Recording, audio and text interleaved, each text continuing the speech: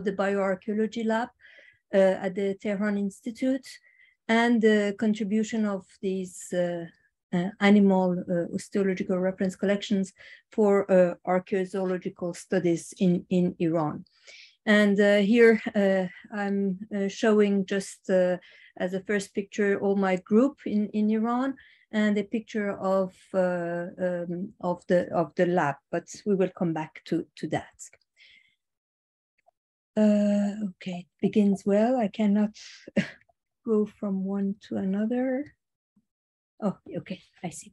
So first of all, I wanted to begin this talk with the question of bioarchaeology and the definition, what we are talking when we are talking about bioarchaeology. I think this is an important question because there are many different people understand different things from bioarchaeology, but what I'm talking about is all these fields that are included in bioarchaeology. The first that I put in the first, but this is because it's my discipline, it's archaeozoology, then archaeobotany, physical anthropology, and biogeochemistry that I wrote in French, excuse me. And each of these big fields, they have subfields, subspecialties, and since we are talking about archaeozoology today, I would like to attract your attention on the vast fields of specialty that is included in archaeozoology. That includes basically two big fields regarding vertebrates and invertebrates. And within the vertebrates, we have the mammals, we have birds, we have amphibian reptiles, which is herpetology, fish. These are basically the vertebrates. And then we have the invertebrates that are represented by the mollusks, the insects, and the parasites. I have put some pictures here to represent each of these fields. And also what we include in bioarchaeology are all the molecular analysis, like isotope analysis, protein analysis, and DNA. So this is the big field of bioarchaeology. But today we are focusing more on bone remains, osteological remains, and how they can contribute to the understanding of interactions between humans and environments. And so if you take, for example, this bone, which is a mandible composed of partly of bone and tooth of a sheep or goat. And so here we have different information with different levels of information that can be extracted from this single bone. Of course, the first information is the context, and we are all archaeologists, and of course, archaeology is the base and the most important source of information. Then so once we know where this bone has come from, we can work on the other aspects, like for the identity, origin, evolution of this animal. That means you have to make an identification, taxonomic specific identification of this animal. You can learn about its morphology, sex, age, and about environmental conditions, if there has been some anthropogenic modifications, if this bone has been used as a raw material, for example, for a tool or for objects, and how people have exploited these bones. Does this bone come from a hunting activity, herding activity? Does it say something about domestication, about subsistence practices? And of course, other things that are extremely important, I come back to the context, is the excavation methods, which is very important in how we can get information from these bones, assemblages of bones. If you make a stratigraphic, for example, excavation, or if you make an extensive excavation, if you make sieving or not, you will have different type of information that will come out of that. And of course, another field which is extremely important in our archaeozoology is anatomy. And anatomy means, first of all, observation of the morphology and description of it. So this is one of the basic important fields of knowledge that we refer to. And of course, within these last 40 years of development of archaeozoological studies, we have an important contribution of statistical methods in analyzing our data quantitatively and qualitatively. And also the metric analysis have very much developed and have given rise to various sub-methods like the morphometric geometrics that is very much now applied to the osteological assemblages.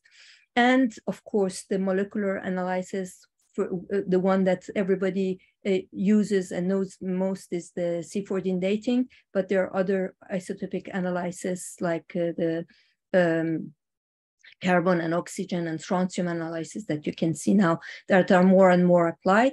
And more new ones are proteomic or zooms, known as zooms, and of course, ancient DNA. So this is all the set of the things that we can do with these ancient bones.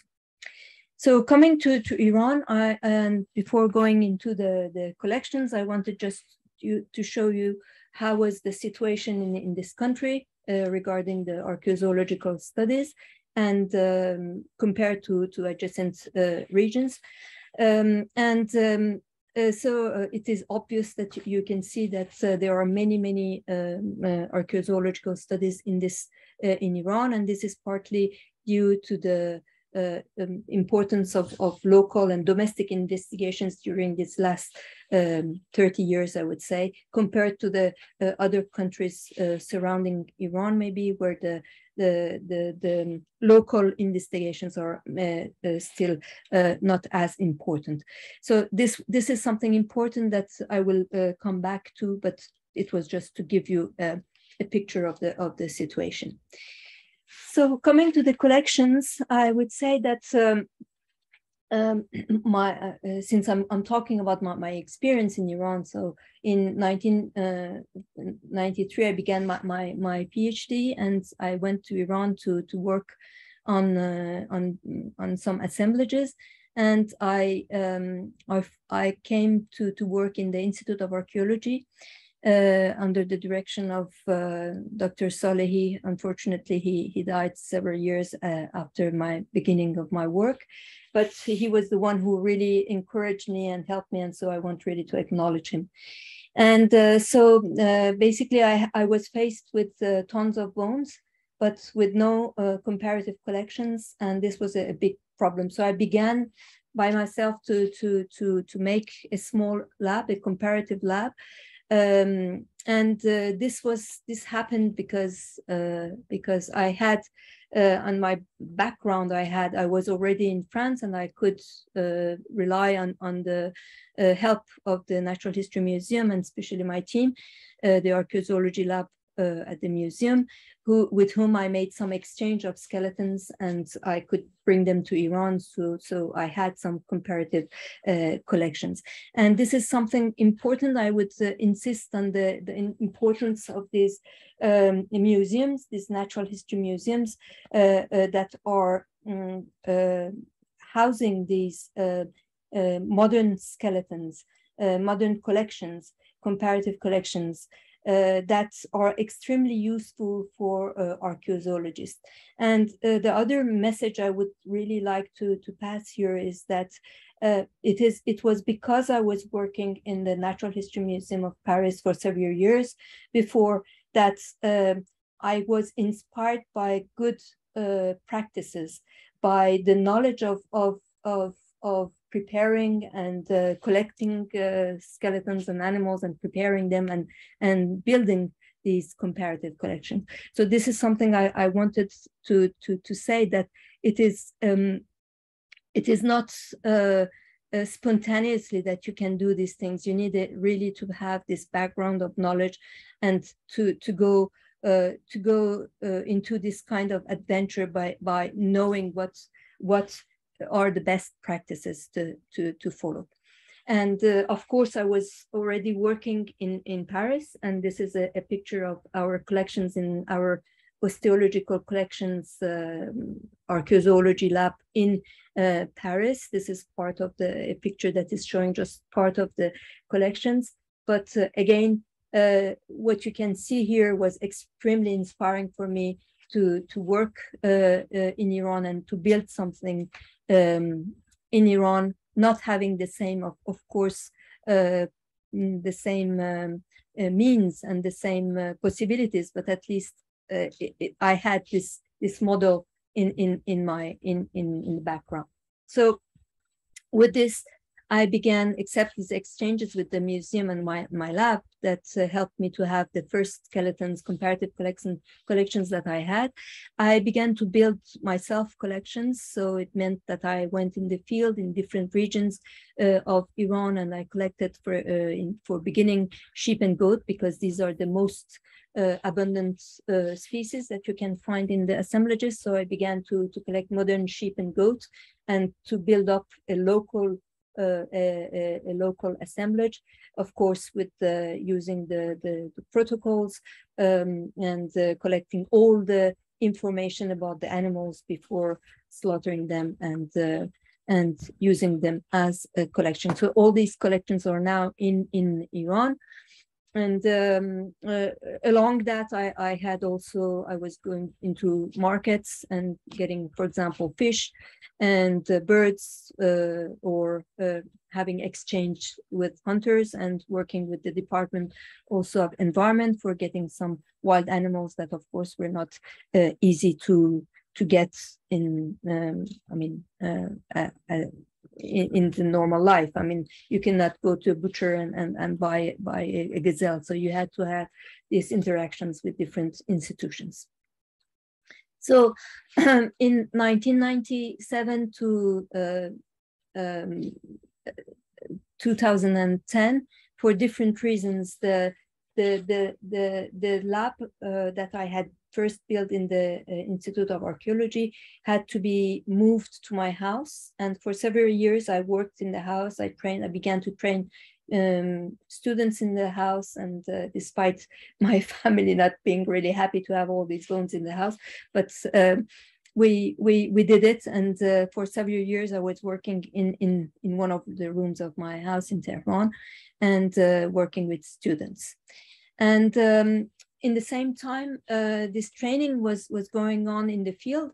I participated in several campaigns of excavation that was organized by the Institute of Archaeology of the University of Tehran, and we were working in the field for the collect methods and like the sieving, like you can see here. And we had also sessions of training of archaeozoology and osteology.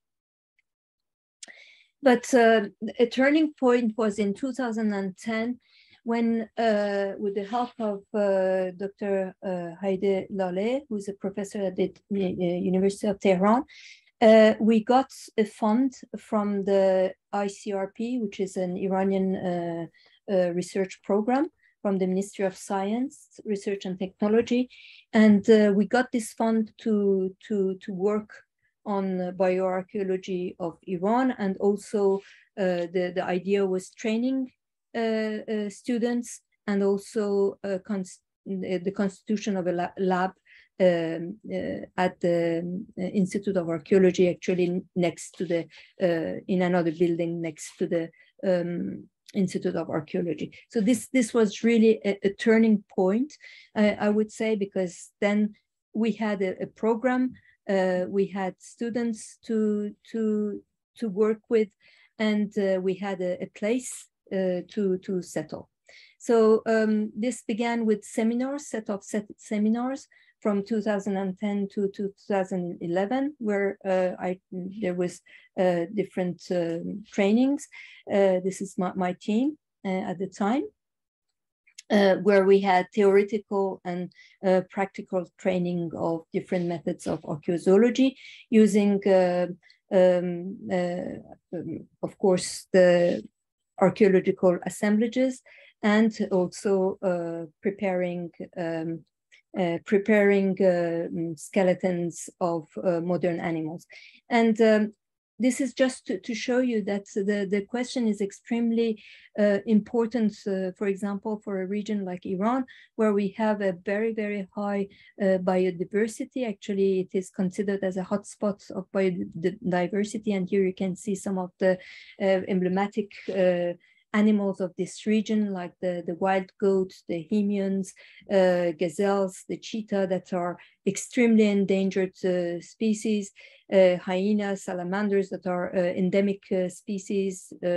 And so it is a very difficult task actually to build a collection for this region because of this high diversity. And this was what we tried to do during all these years that I've been trying to work with these students. So these are some images where you can see, for example, through the collaboration with the Department of Environment, we got a set of docks, different type of docks, and the students here are preparing these docks, and now we have a very good collection of docks of the Caspian region.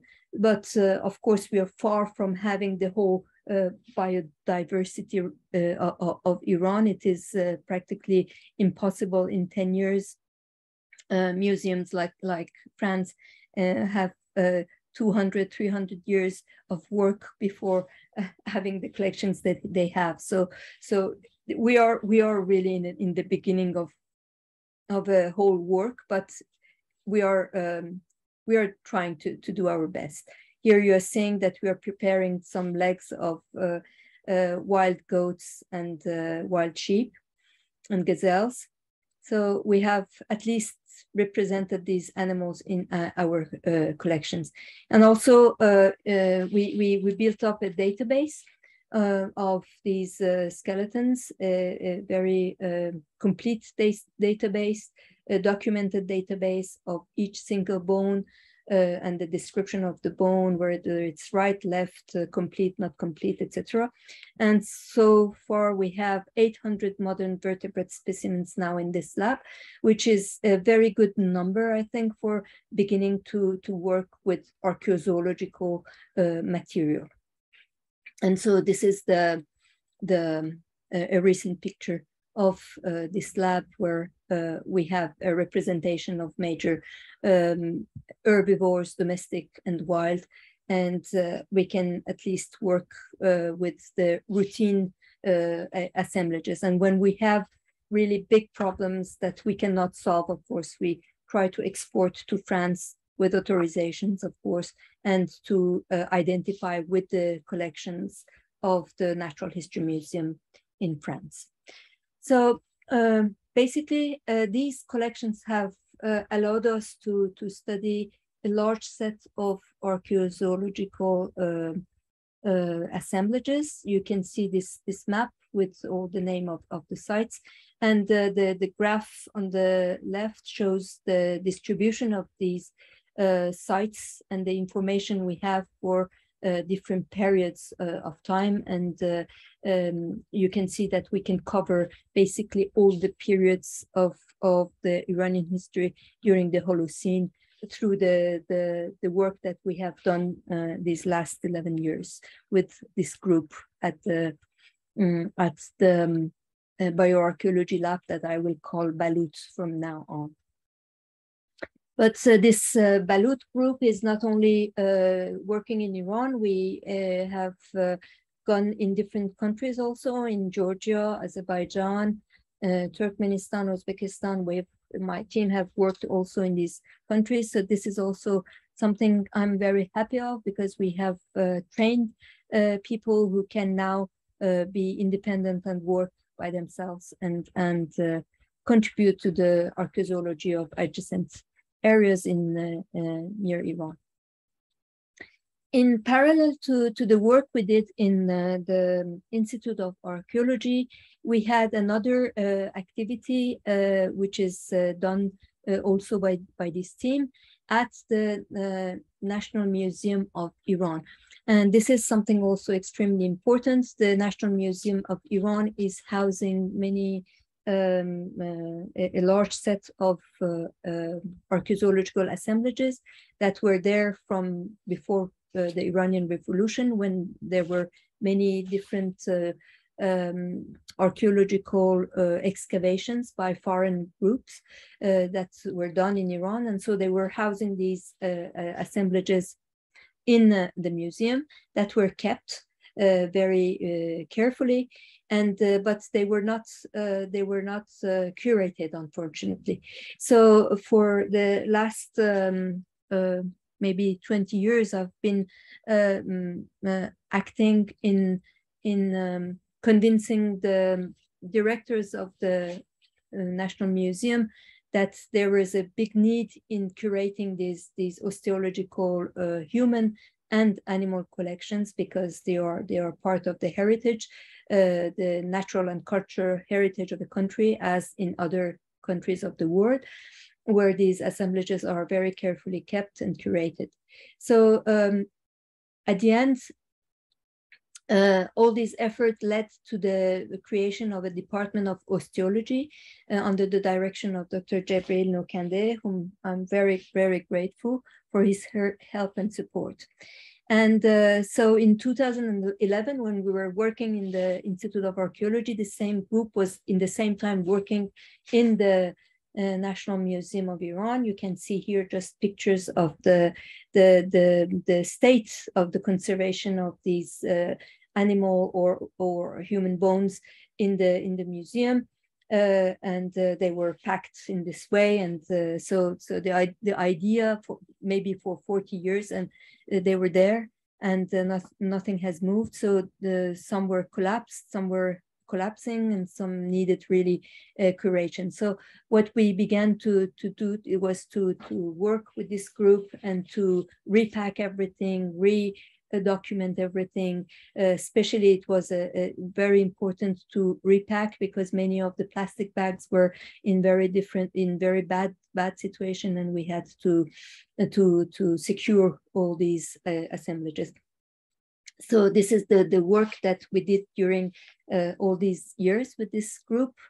And some of the other issues, of course, were that we had to read these tags, and some were written by hand, and it was very difficult in different languages, like in Italian or even in Russian we had some. And the other issue was that many of the archaeologists were no more there, and we had to reconnect to these people or to their institutions to get the information. So it was a real archivistic work that all this group did for these assemblages during all these years. And here are different steps of the work. So we succeeded to get boxes to repack all these various assemblages. And of course we made a database that it's existing now, and we got awarded from the museum for all the work that the group had done. So just a few pictures that you see, there are exceptional human remains in these collections. The Tepe Abdul Hussein is one of the very early Neolithic sites in Iran, and these are the type of things that we found in the boxes. And it resulted that the skull was now exhibited in the museum. It was, of course, one of the nice things that could be done through our activities. And there are, as you can see, huge assemblages, animal assemblages. These are now equid assemblages that I'm showing from the site of Shahr Umis, that is a medieval site, a very important site on the Silk Road networks. And we are studying these bones. And for several years, the assemblage is huge, as you can see. And of course, miracles happen. And in 2021, with the help of Dr. Nokande, who was in the back of everything, he managed to get us these proper storages, metallic storages that now are settled in the museum, and that make our faunal assemblages safe and secure for many, many years, hopefully. So now I'm going in this second part of the talk, which is what comes out of all these works and what we have done. So one of the important things that we did during all these years was through the study of these faunal remains was documenting the chronology actually of various events. One of them is the Neolithic spread, and you can see that it is very clear through the C14 datings that we could do on these animal bones in Iran. We have now a very good view of how the Neolithic expansion was done in Iran from the Zagros region to the Alborz, and this is the schematic view of this spread from the Zagros, and a history of the eastward spread of domestic animals, where you can see that the capra, which is the goat, was present from the earliest periods in the Zagros, and then it spread to the north east, and then to the south east of Iran, and then it was followed by the sheep, cattle, and pigs. So this is a type of contribution we had. Also, we contributed to the understanding of past biodiversity of equids. Iranian plateau is a place very suitable for the development of equids. And so we have different species. We have horses, wild horses, the Persian onager, which is the wild ass, Asiatic wild ass. We have donkey, and we have other species that are now extinct. And these we could identify these species in the faunal assemblages that we studied.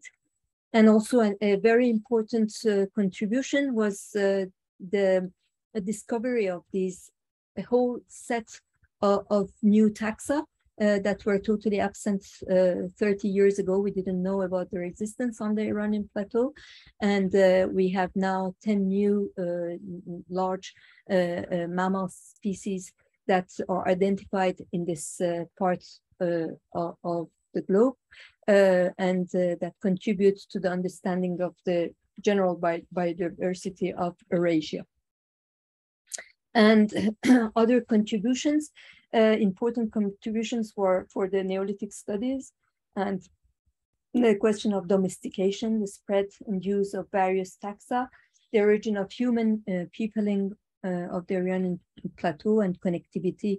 And we contributed to many papers, as you can see here, some examples which I have put for the understanding of the origins of sheep, cattle, goats, the Iranian, the humans on the Iranian plateau and how they spread towards the east, the question of the domestication of horses, dogs, and our last paper is the genomic history of global expansion of domestic donkeys, where you can see the contribution of several people of my group, and the importance also of these eastern regions compared to Africa, which is the origin of the domestication of donkey, to the whole story of the donkey domestication. And also I wanted to also insist on the fact that we are partner of several international projects. I'm showing here just a picture of sheep because we are, for example, partner of the Evo Sheep project, which is an international project on the makeup of sheep breeds in Near East. And there are various aspects in this project: geometric morphometrics, DNA, proteomics. And so my lab and the assemblages that we study in Iran are a big part of this project. But unfortunately, what I wanted to say, and this is one of the other realities that we have to face, difficulties we have to face in Iran, is that Iran is under embargo, and so we are partners of these projects, but we have no funding. So we are basically working on our own self-funding to participate in this project, and this is extremely harmful for our group, but we still are hopeful that this will change in the future. And I wanted to finish the talk by talking about the outreach activities. Of course, we have various outreach activities, like the presentation of our work in different groups. Like here in the annual activities of the University of Tehran, we always have a stand, and we show what we have done during that year. And one of the other important, I think, contributions we made, maybe to the history of Iran, is that now archaeozoology is part of the museums, Iranian museums. Here you can see the permanent showcases that we have at the Natural History Museum of Iran. There are 3 other places in Iran, other cities, where we have showcases of animal bones. But it is very interesting that recently, 2 years ago, we were contacted by a small museum, Haftepe Museum, which is in Khuzestan, to make a real contribution, not only showcases on the animal bones, but also on archaeozoology. What was archaeozoology? So this small museum, Haftepe, is actually, as I said, in south west of Iran. It is a museum that is named after the site of Haftepe, which is an important site of the Elamite civilization. And it has been excavated for now 60 years, I think. The first who began to excavate there was Dr. Negahban, and now it's Dr. Mufidi that is continuing these excavations. And so this museum built up around the discoveries of what was found in this site. And something I would like here to share with you, which is a bit kitschy, but it was very interesting. It is a film that was made on this museum, and my group didn't have any intervention.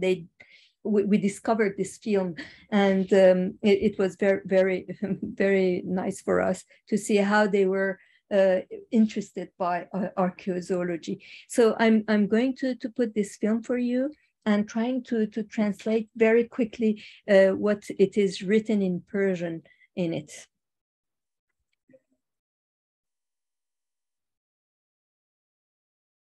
Come and learn the 4 topics of the Haftepe Museum. Animal remains. The interaction between human and animals exists from 1,000 years. These showcases present the role of animals in the Elamite society. The first part of the showcase presents the methods of archaeozoology and how we can reconstruct the interactions between humans and animals. Animal bones can witness how animals were used in various activities for carrying and consumptions. Bones were also used as raw material for making games, decorative objects, and musical instruments. During the Elamite period, the most exploited animals were domestic cattle, sheep, goat, and donkey for food and work.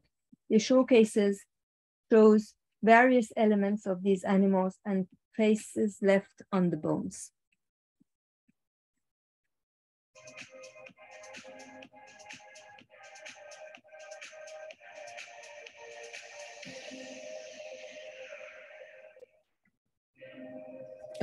sorry. So that was the film. That was kitschy, but it was, I think, very nice that people see how our activities have an impact also on the society. And finally, I would like to introduce you another important achievement of my lab. That is this book.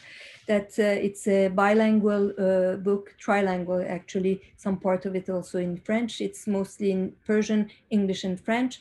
And it's a chronological overview of bioarchaeological activities in Iran. And it is a book that was conceived to be for public. It is not extremely specialized, so everybody can read and understand the history of Iran viewed from the human and animal interactions. So if anybody is interested in that book also, I can provide you with the book, because it's not the book that is sold, it's just distributed by the National Museum of Iran and the French Institute of Iranian Research in Tehran. So this is it. I wanted just to finish my talk with acknowledgements. Of course, you understood how important the National History Museum, National Museum of Natural History was important in the building of this collections in Iran, and I have listed the people I would like really to thank and who have helped me throughout these years. The University of Tehran, of course, and the people like Heidi Laleh, who's the director, the head of the BALUT lab, and Ahmad Aliyari, who's the deputy director, who have helped me, and other people in the past like Mullah Salehi and Salehi, who unfortunately passed away. And in the National Museum, I would like to thank the head of the museum and other colleagues. And of course, my students and research fellows who have accompanied me throughout these years, and without whom this could not happen. And finally, I dedicate this talk to these Iranian young scientists who made this happen. Thank you very much.